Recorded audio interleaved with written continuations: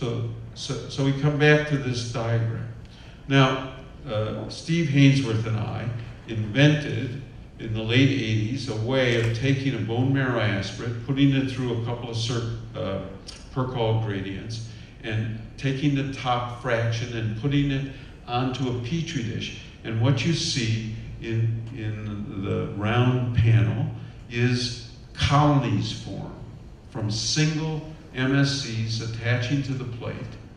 And we can quantitate how many MSCs by counting those colonies. And the trick to the whole technology is the batch of fetal calf serum that we grow the cells. 1 in 30 batches work. So you either use my assay for that batch of serum, or you use my serum, or you're going to get different results. If you just order fetal calf serum from one of the suppliers, you have a 3% chance of duplicating some of the data that I'm going to show you. So these are all of the assays that we invented to prove that the cell was multipotent. So if you put it in the top medium, you got bone. If you put it in the middle, you got cartilage. And if you put it in the bottom, you got fat. So same cell, those 3 phenotypes, that's why we called it a mesenchymal stem cell. And we've published papers using this in tissue engineering. I'm not going to go through any of this data, but you can use these cells if you push them into those lineage pathways. So I talk about the use of MSCs and tissue engineering as a way of regenerating tissues.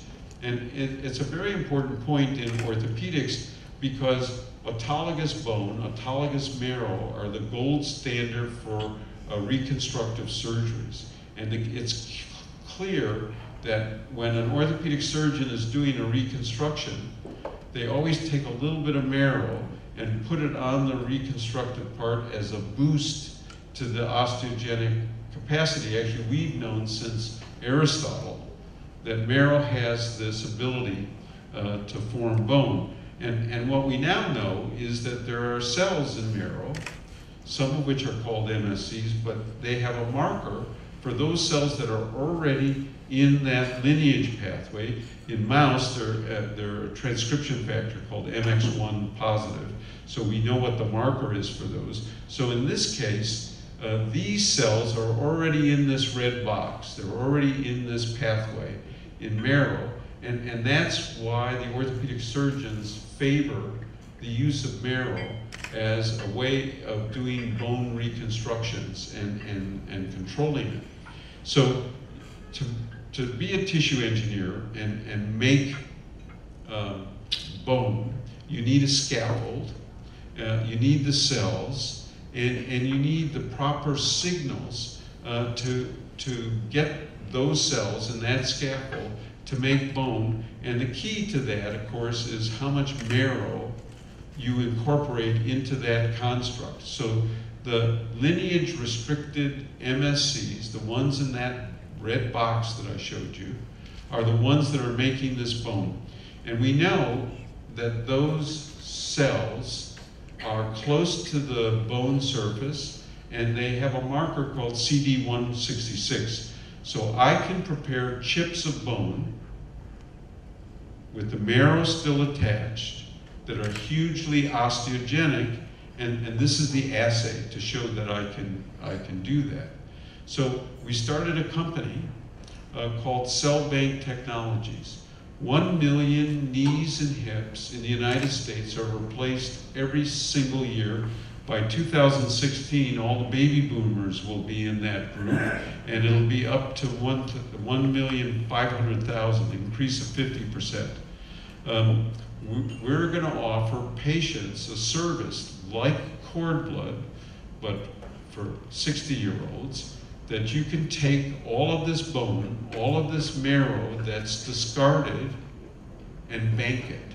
I'll process the marrow so that the MSCs stay attached to the bones. I'll process the marrow so that we can get MSCs out of the marrow or send the marrow back to the orthopedic surgeon.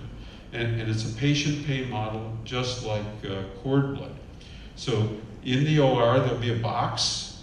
The orthopedic surgeon will put the femoral head or the knees and the marrow in the box. It'll be shipped to the processing plant, and we will produce marrowized cancellous chips.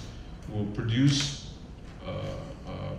processed marrow, and I can get more MSCs from that discarded material than you could get from a 20 ml aspirate that you put in culture and you take the third passage. So this is minimally manipulated. This is all tissue banking. There is no FDA regulation except for the GMP facilities that we use to process this. So it's autographed and it's minimally manipulated, not cultured, not expanded, and a pure population of these cells. And the shocking piece of data that we purchased from a data mining company in Philadelphia is that of the 1 million knees and hips in 2006, those patients, 5.1% of those patients within 3 years, 5.1% within 3 years, are back in the operating room needing graft material by hospital code.